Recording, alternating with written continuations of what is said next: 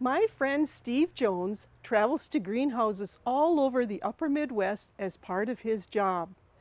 I mentioned to Steve about seeing these plants that had been grown by a supplier named Dan and Jerry's.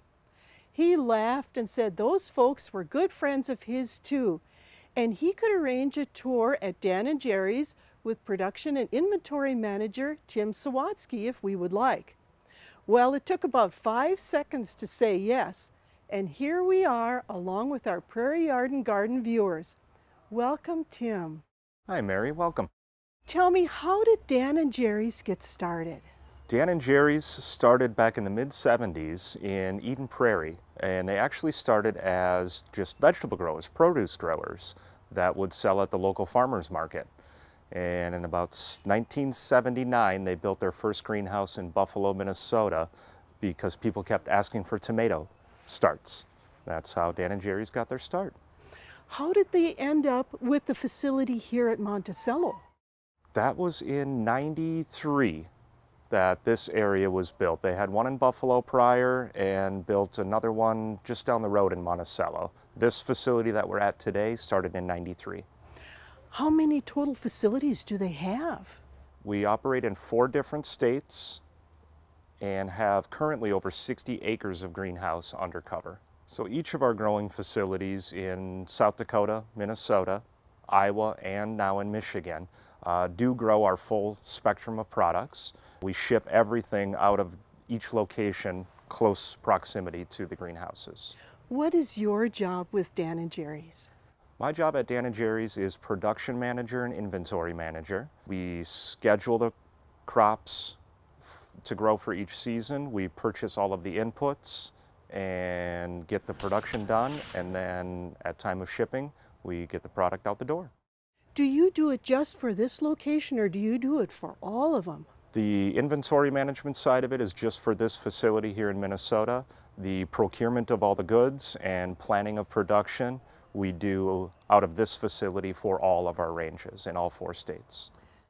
What are the main crops that you produce here? All of your hanging baskets, bedding annuals, perennials, and vegetable starts. Wow. How many greenhouses are just in this complex? This complex alone that we're at has 97 hoop houses, like we're standing in now, and 5 1-acre growing bays. That's a lot of facility. It's a lot of space. How is this whole greenhouse complex heated?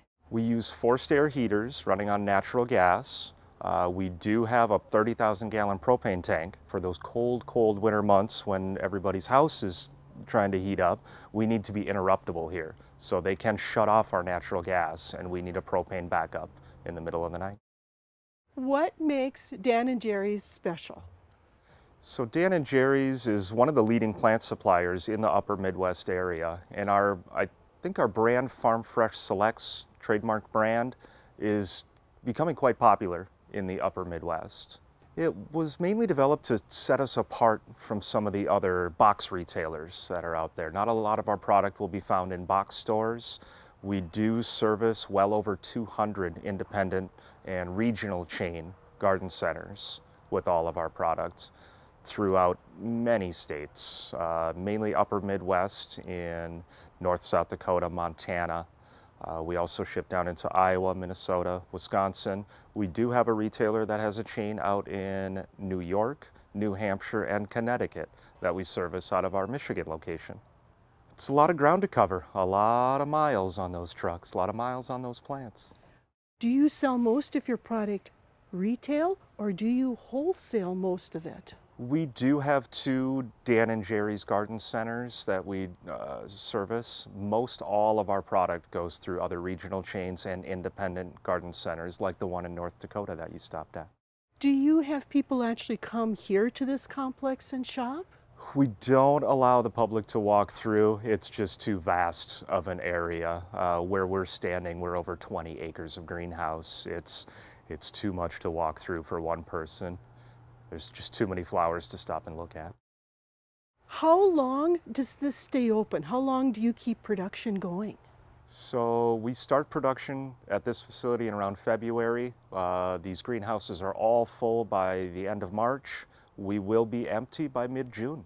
We also do a large offering of hanging baskets, as you can see. Company-wide, we produce just over 500,000 hanging baskets, ranging from 10 inches, which is the most common that people see, on up to our nice combination planters that can go up to 16-inch cocoa baskets.